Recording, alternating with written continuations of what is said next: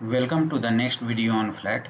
In this video we are going to see the construction of a regular grammar generating the language for a given DFA M. Let M be that DFA, that is M is equal to, if we represent it in 5 tuple, Q naught, Q1 till Qn. This is the first set states, then sigma, then delta, Q naught and F. Okay, so Q is consisting of these states Q naught, Q1 till Qn. Okay, now we can construct one grammar G as 4 tuple V T P S, where V consists of A naught, A1 till An. T is nothing but sigma, the input alphabet. P will be designed, and the starting symbol, that is S, is going to be A naught. So how P is defined? So let us consider, if delta QIA is equal to QJ and it does not belongs to the final state, then we induce one transition.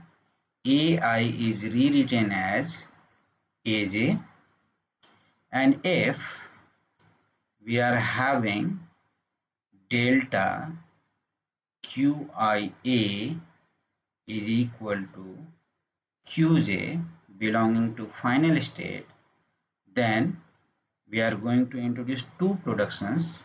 One is AI is rewritten as AJ and AI is rewritten as A.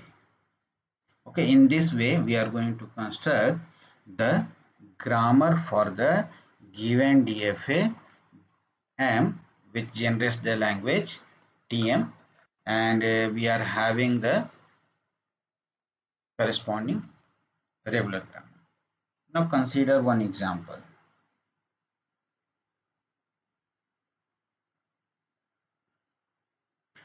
This DFA has been given. You can see here, if we want to represent it in 5 tuple, how we are going to represent it?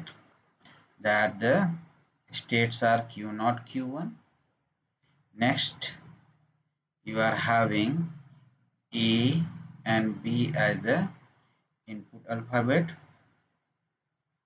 Delta has been defined by this transition diagram.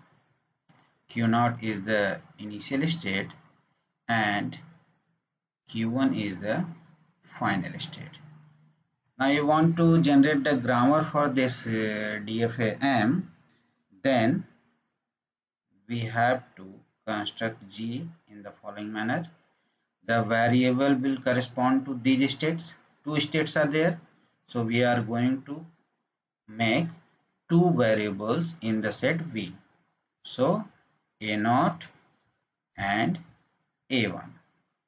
T will be equal to sigma, so A and B production rules will be defined as per the transition given in the DFA, and A0 corresponding to the initial state will be the start symbol.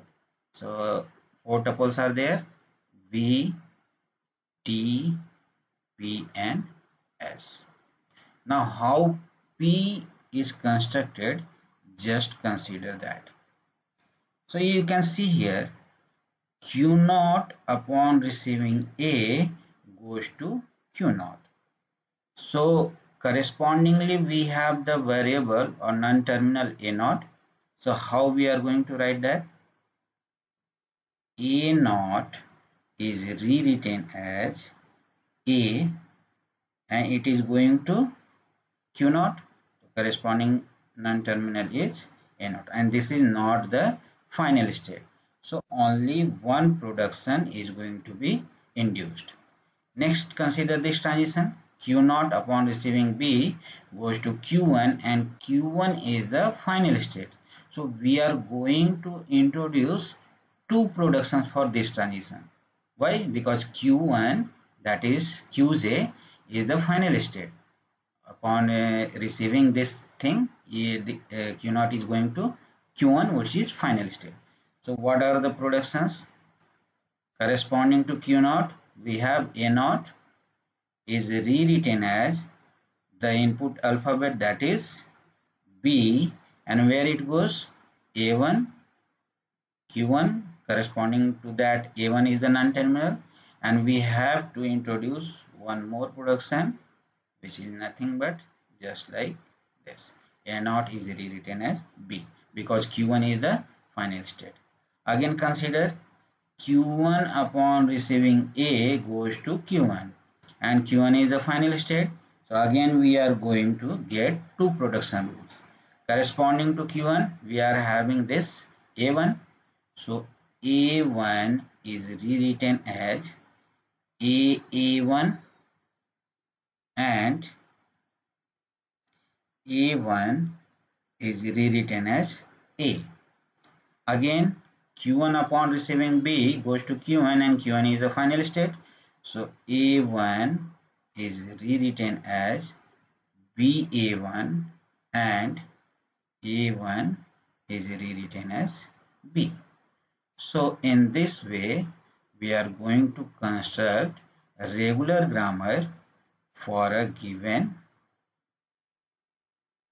DFA.